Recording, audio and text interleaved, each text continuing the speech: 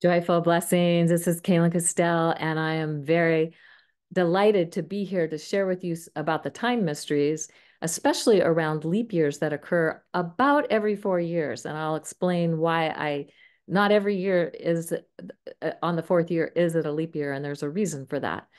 But this is being recorded 2024, and then we have leap years that will happen every 4 years after that, quite a ways into the future. So leap year is every 4 years. Leap day is when we add a day to the calendar on February 29th. And it is an opportunity for us to experience a day that we don't normally experience. What does that mean? How can we work with it? So first, let me explain to you how we come to this and how we understand this, looking at the different experiences of time. There's Kairos time or sacred time.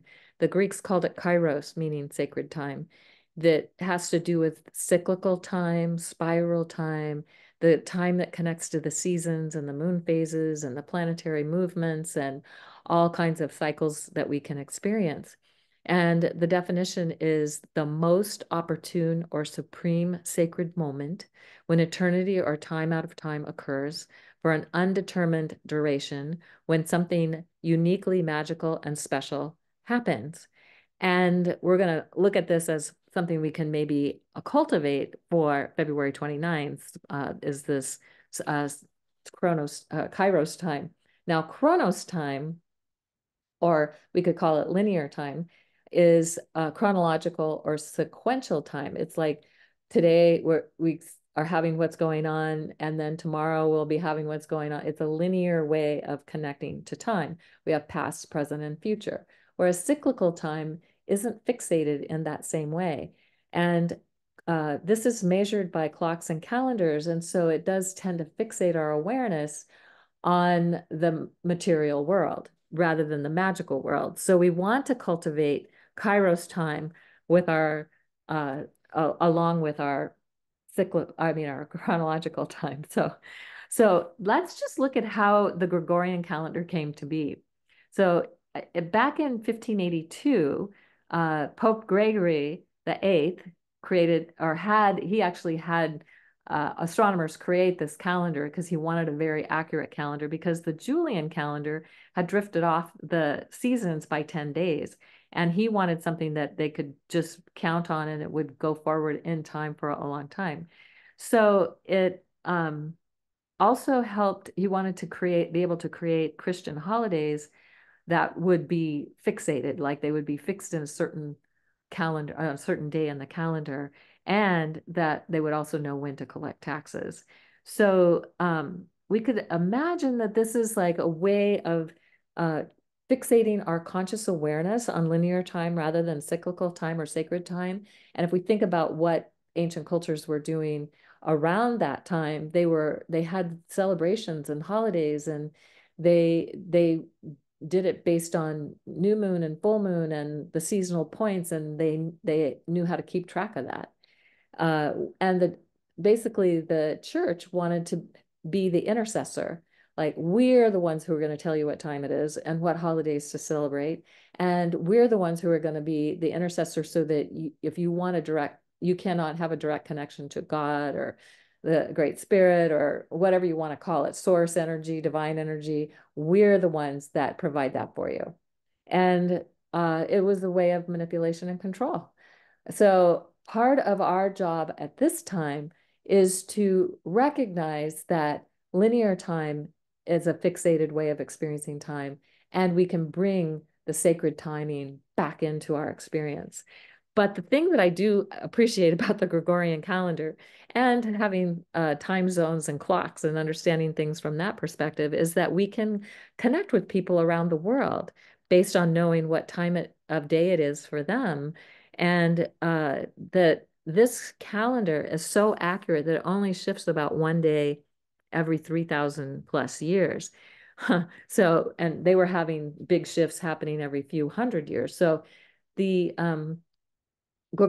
Julian calendar did track the 365 days of the year, and they did add a leap year every 4 years. What they weren't didn't really realize what there was an extra 11 minutes every solar year. So that added 24 hours every 130 years and 3 days every 400 years. And so that was why it was drifting off, and would continue to do that. So creating the Gregorian calendar eliminated that issue. And what they had to do when they instituted the Gregorian calendar was jump 10 days ahead. So you can see in this image above here, October 1582, there was the October 4th, and then it jumped to October 15th.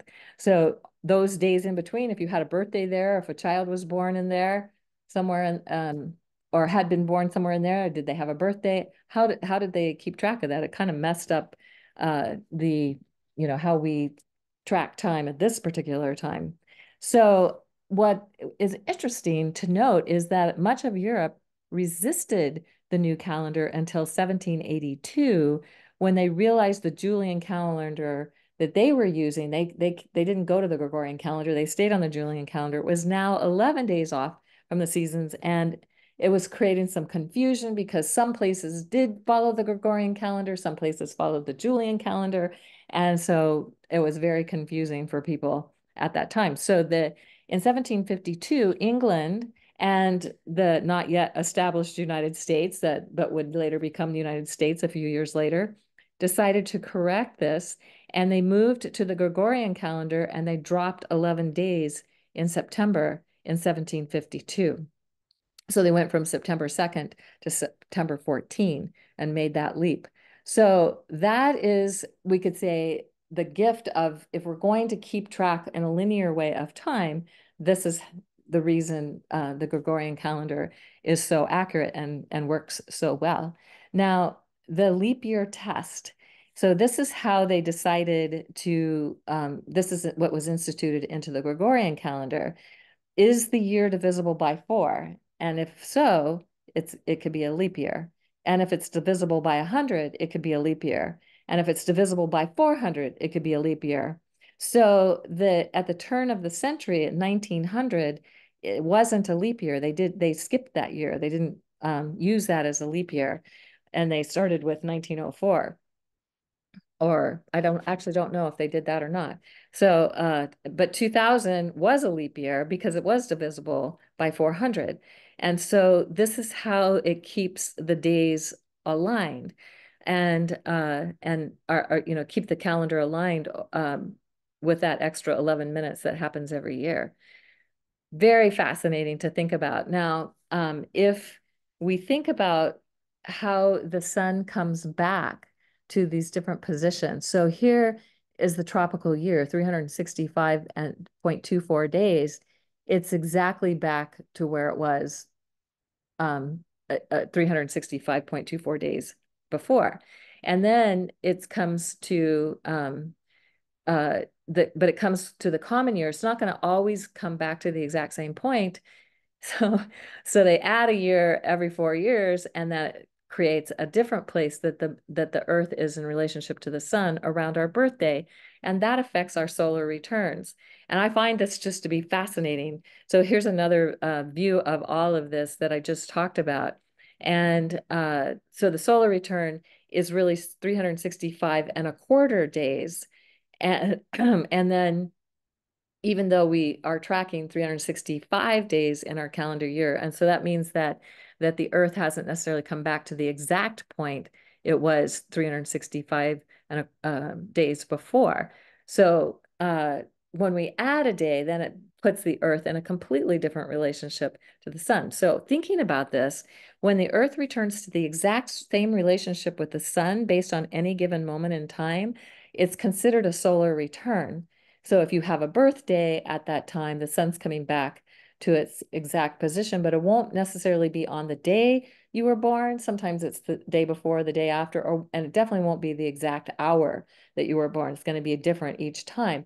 And that creates a energy for us to tune into. Again, that'll be for another conversation another time.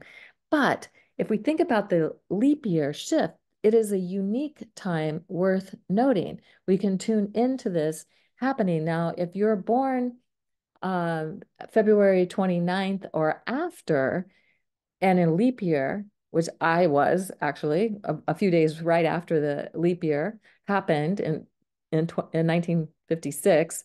So so I was born in a leap year, and every year when we have the extra day, it creates a difference in my solar return that is notable. So I find that fascinating. So tuning into that energy, it's like a time portal or a way to connect. So this is what I'm hoping I'm doing, is helping to give you greater time awareness and connecting to the magical energy of time.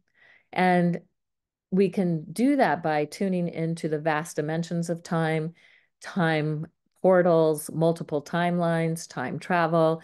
And this doesn't mean that we need to actually see a time portal and walk through it, or have a time machine or any of that. We can just do that through our meditation, through our intention, through ways that we're tuning in. And I'll just say that uh, the multiple timelines has been coming into my awareness because I've had conversations with people about experiences that happened in the past. And though there are many aspects of those experiences that are similar, they're also very different aspects that they remember that I don't remember, or they remember differently than I remember. So I'm like, maybe we were having an experience in a different timeline. So, and then also time portals where we can walk into different timelines or different times, past, present, future times, time travel. So you can do that in your mind. Sometimes I've gone back in time to just sort of see if I can suss out something that is happening for me now, and where that got seeded back in time, or going forward in time and seeding ideas. And this is something I've been uh, finding myself doing a lot more the last few days, even just looking forward into something and what's that going to be like, and putting some intentional possibilities there. So I'm inviting everyone on February 29th to tune into what feels most alive for you, and how do you want to how do you want to engage this time? It's a magical time. It's a time we don't usually get. It only happens every 4 years. So if you take the time to tune in, what could you access? What could you energize? What could you connect to on February 29th of any year that we have that date? So here's to magical time, creating a greater time awareness, how this time of February 29th, this leap year, leap day, how that can help expand our sense of time.